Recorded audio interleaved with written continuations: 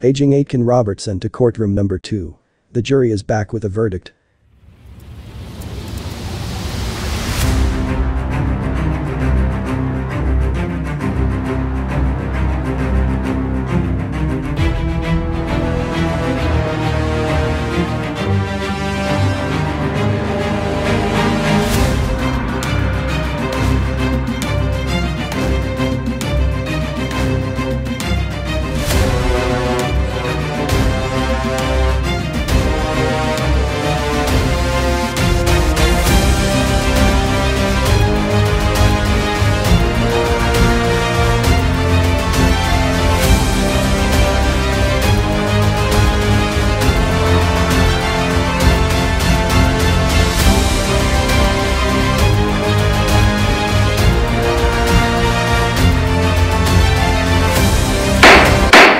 Members of the jury, how do you find the accused? Guilty or not guilty? Not guilty on all accounts, Your Honor.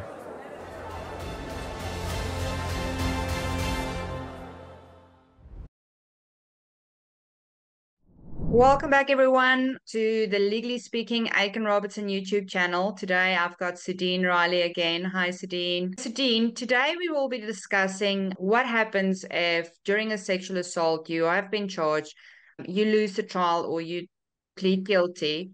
What are the penalties that a person could potentially face if found guilty? So if someone is found guilty, the consequences could range from jail time to fines. Now, how long a person may potentially serve in jail is case specific. It's really difficult to say, and it would include a number of factors, essentially, such as the how the matter was proceeded before the court. Was it by indictment?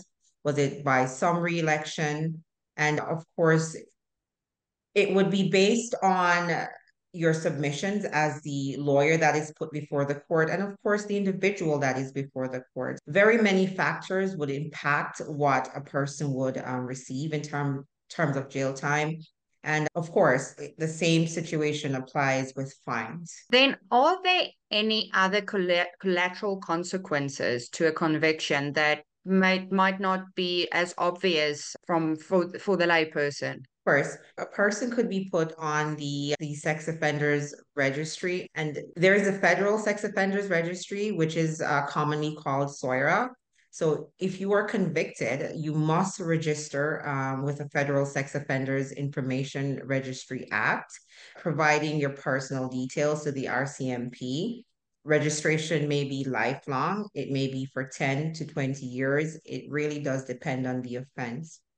Of course, there's Christopher's Law, which is a provincial registry, where Ontario residents must comply with the Ontario Sex Offender Registry for 10 years to life. And of course, this is also dependent on the offense.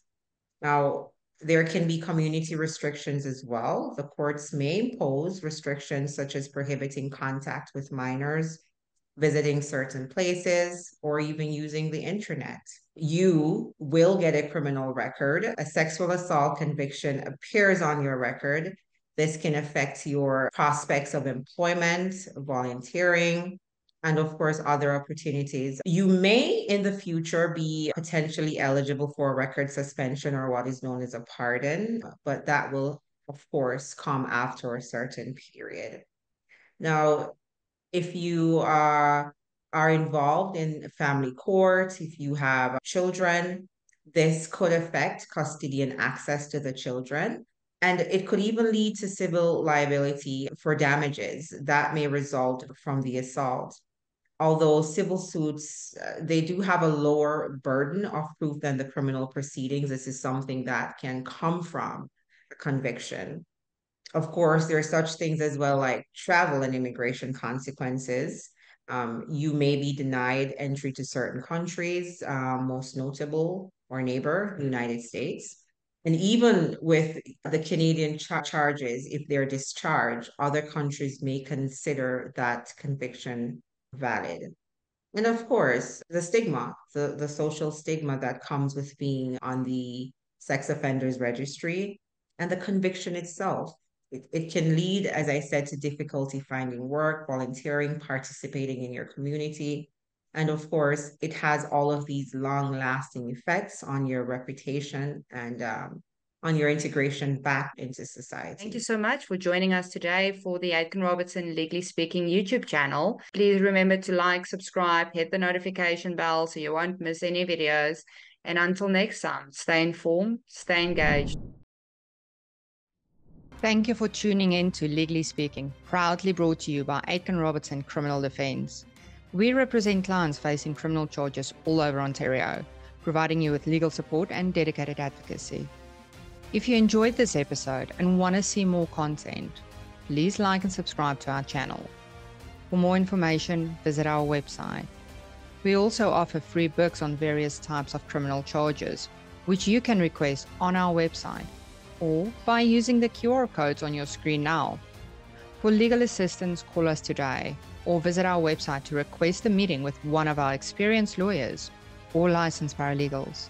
Thank you for watching, and we'll see you next time on Legally Speaking.